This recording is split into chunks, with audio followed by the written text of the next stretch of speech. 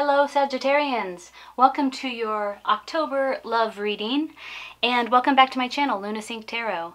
If you have a moment, hit the subscribe button, click the bell for notifications, and make sure to like this reading. I do love readings for each sign for each month. Also, leave a comment if it resonates with you, good or bad. I'd love to hear about it. I'd like to know how these readings resonate with you. All right, so let's sync up. Let's get right in here. I have pulled a card for you, for your partner or your love interest in October, the combined energies, and also the outcome, or what needs to be understood and integrated.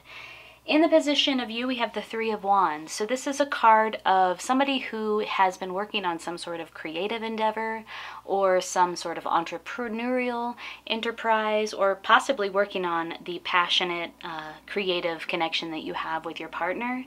And you're at the point where it's well underway. Your plans are well underway and you've put it out there to the world and you're waiting for feedback. It's about a broadening of horizons. So you have big plans, and your perceptions, your beliefs, your feelings, everything is broadening. Your horizon is broadening, and you're really looking towards the future. That's in the position of you and what you're contributing to the love relationship in October. In the position of your partner, your love interest, the person that you're thinking about at the time of this reading, is the Eight of Swords. So this is a card of limiting beliefs, and they're self-imposed. It's kind of like the way that you talk to yourself, or the negative way that you talk to yourself, or old sort of negative limiting beliefs that you have that are creating some sort of obstacle or some sort of self-imposed prison. It's sort of a mental prison because it's the Suit of Swords, and that's air or mentality. So it's all in his or her mind. And so at the same time, while you are broadening your horizons and you're looking towards the future and putting yourself out there, putting your creative project out there, putting yourself out there, your partner is feeling very trapped and very limited by some belief system that is no longer working for them. It doesn't serve them any longer, and it's really self-imposed. In the position of the combined energy is the Five of Swords. So if there was a conflict between the two of you, this is a card in the reverse. It's the Five of Swords in reverse. This is a card of reconciliation. It's kind of like you have this conflict with your partner or your loved one or the person that you're thinking about, and it goes on and on and on, and you realize that they're not listening to you and you're not really listening to them, and it's a no-win situation. Like, nobody really wins in this conflict, and it just keeps going on and on and on. You get to that point where you're like, I just want this to be over, and I want to restore our connection. I want to get back to that place where we feel connected and copacetic and on the same page. And so the Five of Swords reverse really is about that type of reconciliation. It's about making amends. It can speak to past resentment, so like feelings of resentment from the past over a potential conflict that you might have had, negative emotions around that. But really the focus here is like, how can we resolve this conflict and come back on the same page? And this is in the combined energy, so it may be something that the both of you are feeling at this point. And then finally, in the position of the outcome, or what needs to be understood and integrated, is this Nine of Cups energy. And this energy is really about feeling very emotionally fulfilled, feeling very satisfied and contented. It's called the Wish card for that reason. You feel like so if you are able to reconcile through this conflict, you get back to this place of feeling like, oh, thank God. You know, we're back in that place where we're vibing with each other and connected with each other and feeling emotionally fulfilled and connected and on the same page. This is a perfect opportunity to make a wish. So you really want to visualize what it is that you want. Set your intention, visualize what it is that you want from this place of emotional contentment and fulfillment and gratitude, because it is that energetic quality, those emotions, that emotional energetic quality that will support you in creating more of that in your life, and will really fuel the intention that you have behind your wish or behind what you want for your relationship. All right, let's pull some clarifying cards. Let's work with the Tarot of Sexual Magic. How does your partner feel about you in the month of October? And I'd like to clarify, you know, a little bit of this Eight of Swords energy, this like feeling of just feeling trapped by some sort of belief, some sort of negative thought that he or she might be having. We have the Seven of Wands reversed. We have the World. This is how they feel about you in October. And we have the Wheel. So I get a sense that your partner really does want to see change, but they feel blocked or stuck in some way. They want big transformative change, but again, it's blocked or it's stuck. And maybe they are the ones that are blocking that big transformative change. Because you see here that they are blindfolded, they're loosely bound, they can easily get out of this prison of swords. It really is up to them. And then we have the World. This is how they feel about you in October. They really think the world of you. Like they think that this relationship or you are able to see things from quite a great distance, and there's a wholeness. It's as if all of the pieces are integrated, and there's a great sense of achievement as a result, and there's a great sense of wholeness. And so their feelings about this relationship are pretty positive, and their feelings about you are very admirable. They really admire you and your ability to take this step back and see the future, and they admire your broad horizons. If you take another look here, oh sorry, these are out of the frame. Let me put these back in so that you can actually see them, and make sure that you can see them. Yeah. Let's describe this and then I'll pull these cards in. If you take a look here, the figure in this card, this is in the position of you, is looking out over the horizon, like into the distance, into the future.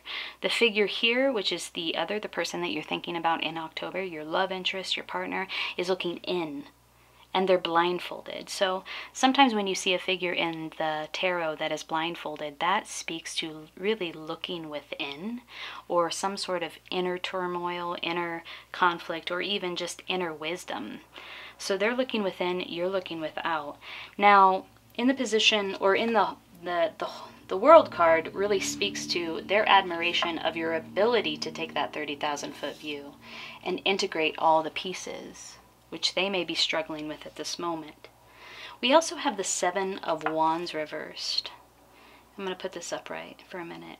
These two figures are embraced in a very intimate, they're engaged in a very intimate embrace. His eyes are open though, and he's looking at this lizard over here, and her back is turned. So this number 7 again is about, you know, 6 is very active and it's pushing outward. It's a very outward moving number. 7 again is this retreat. And Wands is about creativity and passion and that spark, that fire within you. So there's something about, for your partner, really needing to activate that inner fire in order to reconnect with you in your relationship in October. I'm going to put those aside. Let's pull some cards for you and how you are feeling about your love interest or this connection in October.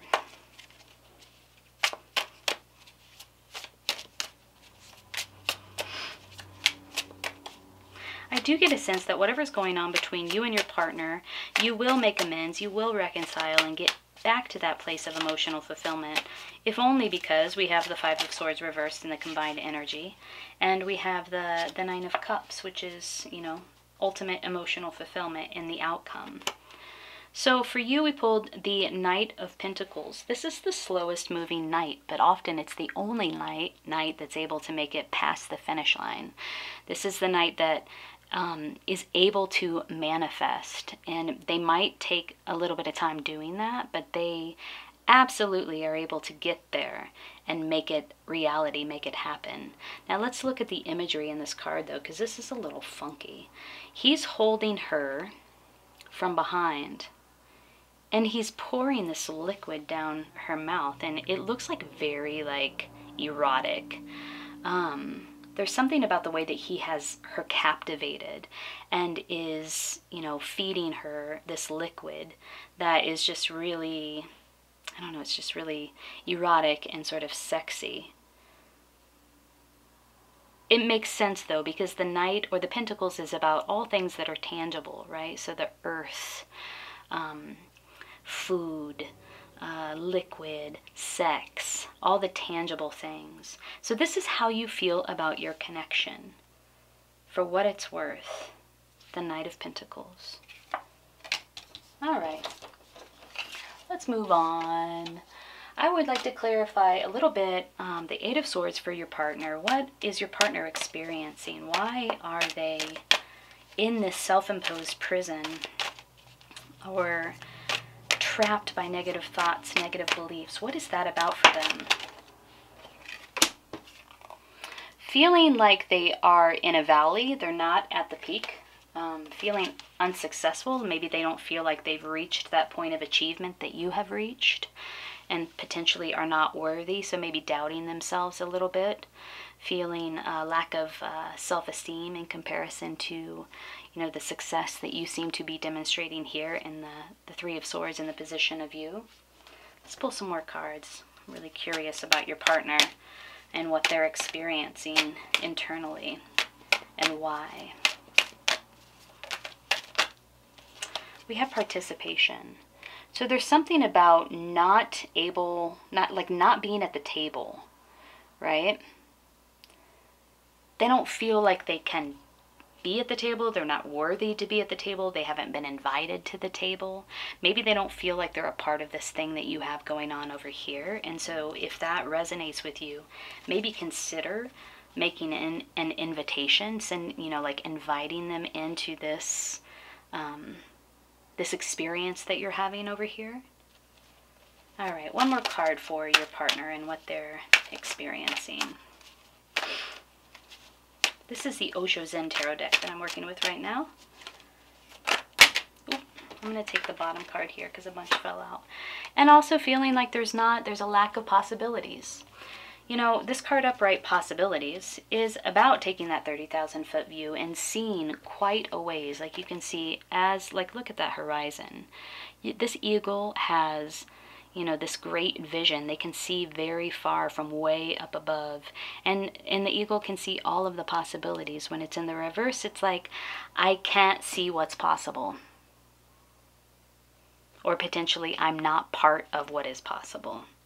So again, if it resonates with you and makes sense, your partner could need you to extend some sort of invitation to them to join you in your state or in the thing that you're working out here. You're in your possibility here. I mean, again, Three of Wands. You've gotten to the point where you can see your possibilities. You've put it out into the world and you're waiting for feedback. And so there's something that you're engaged with here that potentially your partner doesn't feel like they are a part of, and that might be hindering some of your connection here in October. Let's pull a crystal card for your connection. Halite. This one popped out right away. I'm going to put this over here. Halite. Can you see all these? Kinda, sorta. Let's pull these over. So again, if this resonates with you, please leave a comment below. I love to hear about what's going on with you, and I comment back. And also make sure to like the reading so that it can circulate amongst others. I have an Instagram channel. It's @LunaSync, so follow me there. And make sure to subscribe to my channel. But let's read about halite. This is sort of like, it digs in a little bit deeper when I pull these cards. And it's often sort of the cosmic understanding or the more metaphysical understanding to whatever's happening between you and your partner. So this is the Master Cleanser. Halite draws out impurities from your physical, energetic, and soul bodies. It dissolves old patterns, negative thoughts, and toxic emotions, promoting emotional well-being. Halite stimulates the meridians and grounds the healing properties of other crystals. The self-understanding is that subtle ties and influences may be affecting you more than you recognize. Unacknowledged feelings of abandonment or rejection or emotional neediness may underlie dis-ease. Detrimental energies picked up under the influence of drink or drugs could be affecting you, as could someone else's lustful or jealous feelings. But being spaced out and ungrounded also leaves you open to invasion by external forces. Okay, so because it mentioned influence of drink or drugs, I have to come back to the Nine of Cups and let you know that the Nine of Cups is often considered the card of indulgence. So indulging in food, indulging in drink. And again, this is in the position of the outcome or what needs to be understood and integrated. And I put that out there for anybody that resonates with. Might not be for all, but it may be for some. The divination for halite is that it's a time for a thorough clear out in your life. Declutter your space, including your car, detox your body and mind, and try a juice fast for vitality. The healing insight is regular detoxing and purification on all levels ensures well-being, as does being anchored on the earth. The frequency is earthy, the chakra is base, sacral, earth star, and solar plexus. The timing is spring, and the soul path is purification and spiritual discernment. So it could be that somebody needs to detox from some substances that they've been overindulging in recently, and that might be causing a conflict in this connection or this relationship in the month of October as well. But I do see that in the position of the combined energy, I find the Five of Swords in the reverse very hopeful. Again, it's about making amends. It's about reconciling. It's about really realizing that this is a no-win situation. You're just sort of banging your head up against the wall and getting to the point where you want to get reconnected with your partner and restore your relationship back to that place of emotional fulfillment and happiness. All right, so Sagittarius, I hope this reading was helpful for you. If you liked it, hit the like button, subscribe to my channel, click the bell for notifications, follow me on Instagram at Lunasync, and check back in. I'm wishing you the best October and the best start of your fall, and take good care.